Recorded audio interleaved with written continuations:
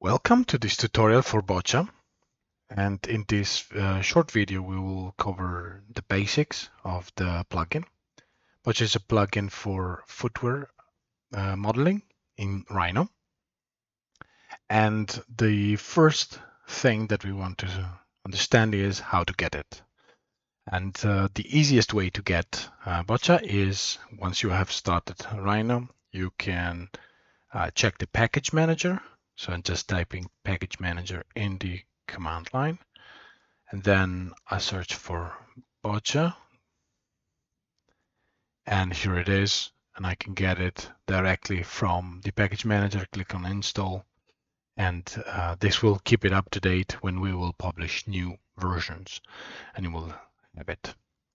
Once I installed, I will have this toolbar here and a number of panels in the panel window. So there's the model outliner, soft edit, stitching, and UV editor for the moment. We're planning to add more and more as we go along. So Botcha is a plugin for shoe modeling, for footwear 3D modeling. And we want to start that with, usually we start the modeling with the last. So here I have it already flattened, but I'm gonna start from a unflattened last. There it is.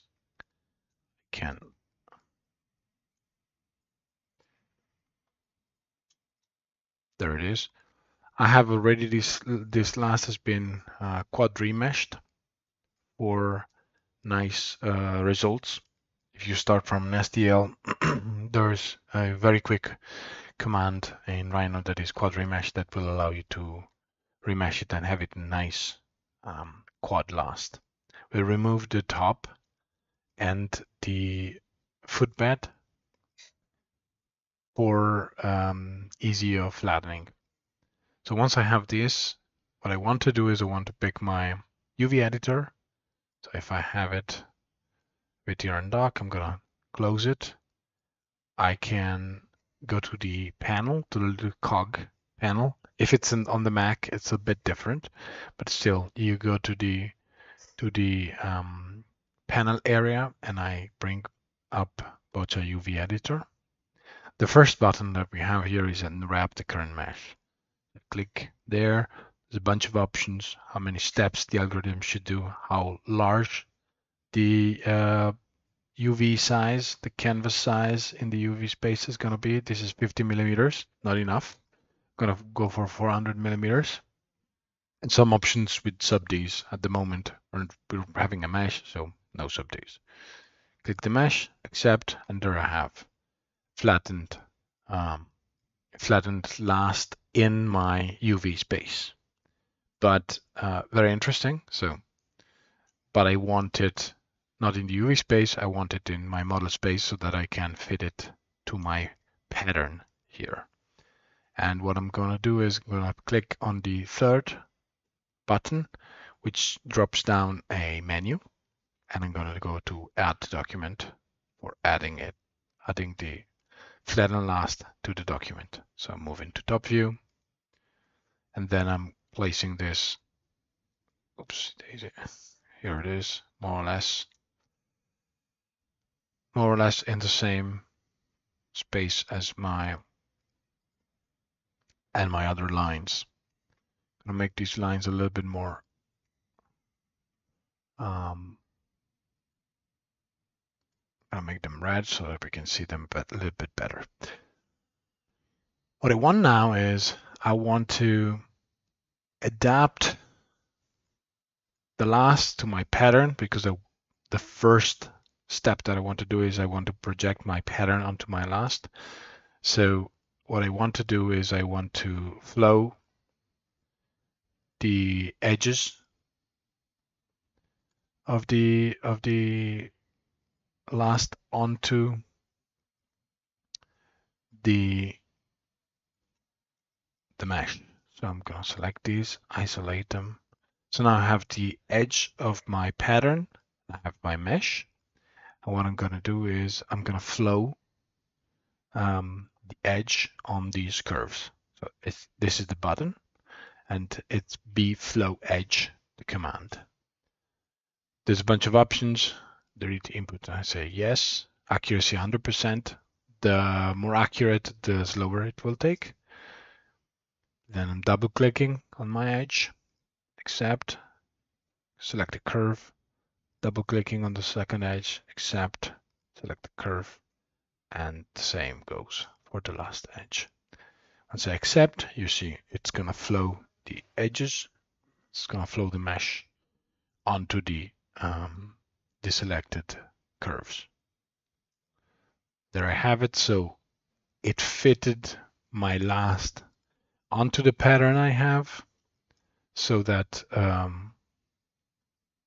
it's exactly flowing as I want it to be. Go back to perspective view.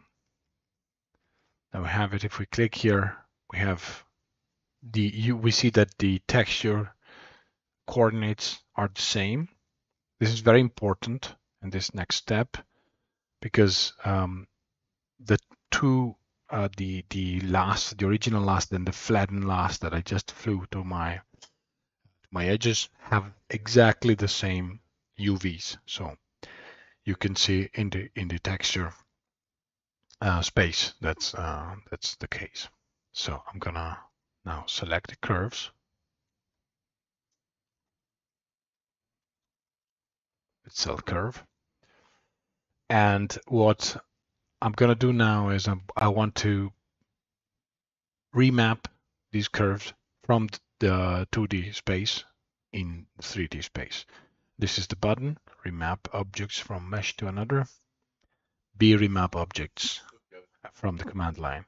The source mesh, it's this base mesh. The target mesh is this 3D mesh. There I have it. Now the render view I can see is a little bit better. See that I have already basically pre-visualized. This has some nice transparency to it, so I can see it through also. I've flown the remapped lines from the 2D to the 3D, and I can remap a number of other objects. I can remap subds, I can remap meshes, I can remap surfaces. Surfaces are not really the best for remapping, but meshes and subd work, and curves works very well. And I can see that I also had some curves here that goes out of my mesh. Doesn't matter, they get remapped nevertheless, and they get remapped more or less. You can see it did. There's some jitter here. So let's go back here. There's some jitter in this remapping, because outside of the mesh space doesn't really know what to do. But it went well nevertheless. Interesting thing to notice in the remapping is, again, the UVs. The UVs need to be the same. Usually when you flatten something, automatically you will get the right UVs. So if you flatten the last and then you will manipulate the 2D mesh, the UVs will stay the same. So it shouldn't be a problem. But if you want to have different objects or remap from 3D to 3D, it is important that you always check that your UVs are matching. Good. So what else can we do? A very interesting thing that we can do is, once we have this 2D version, we can start modeling in 2D and then remap it in 3D. So I'm just gonna take like a very small part here. Let's take this part here in the back. I'm gonna use a curve boolean to just get a nice nice closed curve that I want to make a part out of it. And what I want to do now is I want to create a quad, a planar quad mesh. And like this, it's fine. I'm satisfied with it. So now I have my planar quad mesh that is created with a kind of a rough, not really a precise part. And this is on purpose because there's another very interesting feature of Botcha and these are the modifiers. Modifiers are found in the property panel. Whenever I select a mesh, I can add a modifier. This is a concept that is, if you've ever used Blender, you will be familiar with. This is something that we've added to Rhino. And the first thing that I want to do is I want to thicken this part. So you can see that now it got a little bit thicker, but it didn't really change the geometry, but it just changed the Rhino render mesh. So this, if I want to have it thicker, so instead of 1 millimeters, I want to go to 3 millimeter, just change here and parametrically this will update. So the modifiers are very interesting for parametric workflows. And these are going to be your bread and butter when you're dealing with parts, because if I have a design change, I will not have to rebuild the entire model, but I will just go through my modifiers, change a bit, change a couple of meshes, and then I will have a nice and clean remapped part. Another thing that I can do is I can weld the edges, for example, for having cleaner, sharp here edges. And the last that I'm very interested in is the sub D. I like the Rhino sub D is going to be as if you convert it to a Rhino sub D. If you use Catmull-Clark, it's going to use the Catmull-Clark subdivision surface algorithm.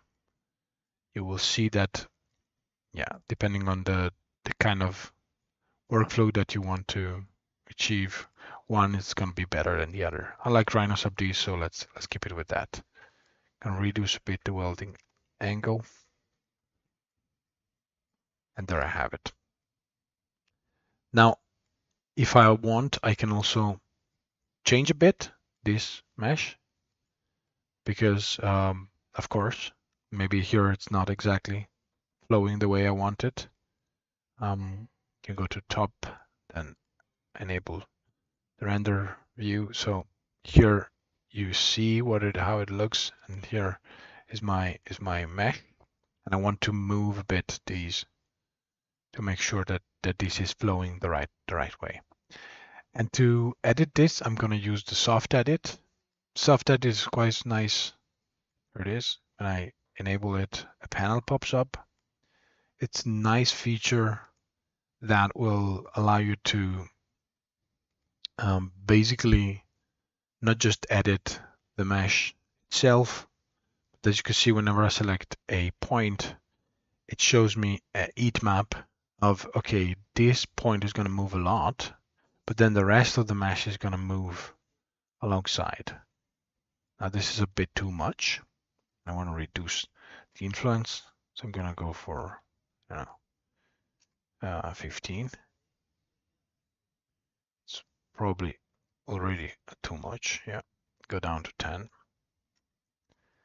The soft edit will allow me to change my mesh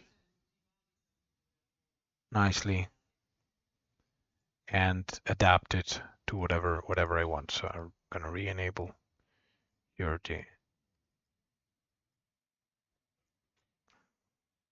move to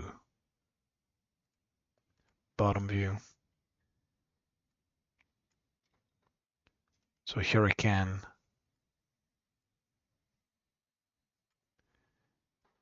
easily change and adapt my mesh, then match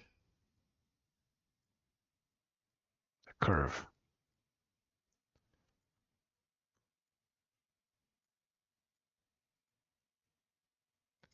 And this works also when I'm then I want to, I don't know, pick some,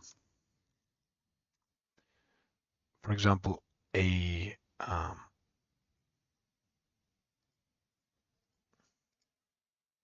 an edge here, and I want to move it a bit up because of whatever reason. I can use the soft edit and then get this nice nice effect of the part flowing just nicely. Now, once I have my 2D part created, what I want to do is I want to get it in 3D. So I'm selecting it. I'm going to use the flow, the remap, sorry, and remap it in 3D. Now I have this nice 3D part that I created very quickly and very effectively without too much of a problem. I can still manipulate that in 3D, of course. Grab it, move it around, and change it as I please. But then the best way to do this is if I do the remapping with history enable, and then I go for remapping this part from this mesh. What then I can do is then I can take the 2D part. I'm just gonna move it a bit. And as you can see, when I move it, it's also updating in the 3D. I move it quite drastically. See that then it updates automatically, also in the 3D part, which is very nice. The last thing that I want to show you now, we have started here with a model that already have where I already have a pattern, but it may happen that you don't have a pattern. So I'm gonna delete all the curves. I may not have all the pattern, and the only thing that I have is an image. So what I'm gonna do is I'm gonna import an image. It's a picture, 101. And what I want to do is I want to project this image onto my last.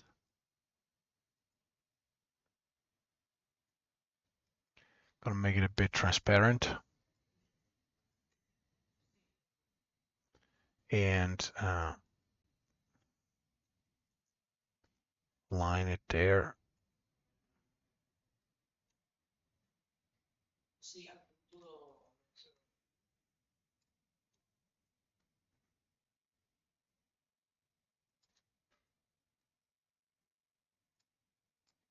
So I got it aligned.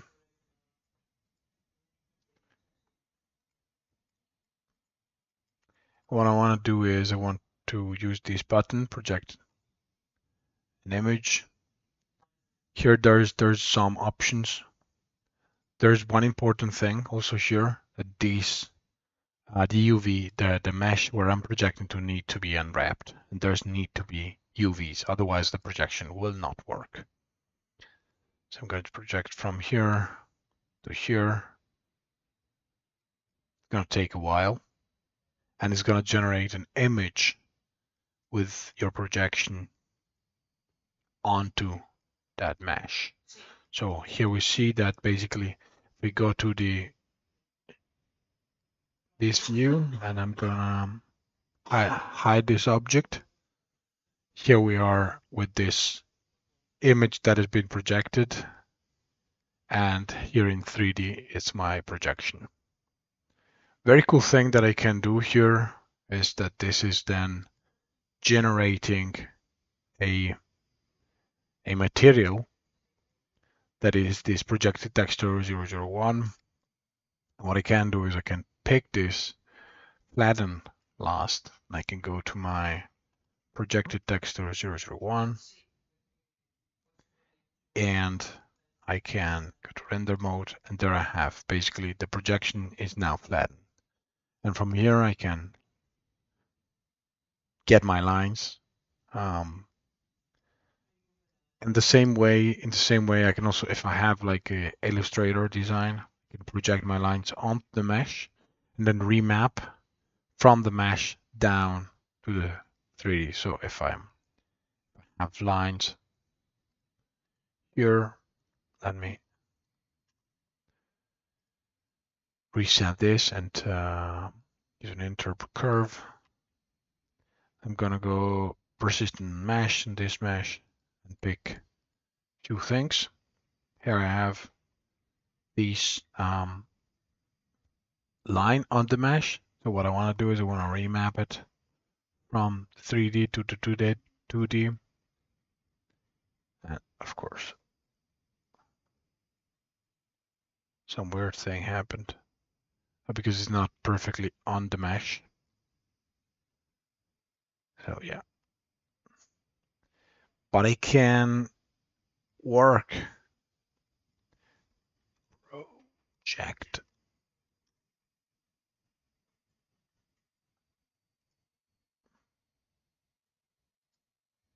There it is now. I've projected it onto the mesh,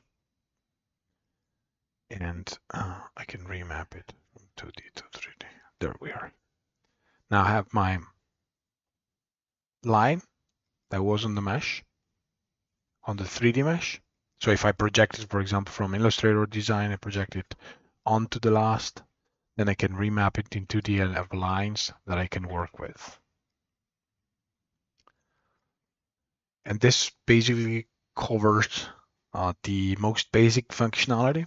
We're gonna make some more tutorials to cover some more advanced functionality, but at least you know how to install and the basics of the UV editor and how to flatten a last and to create parts. If you do have questions, you can refer to our community or write us an email and have fun with your modeling. Bye.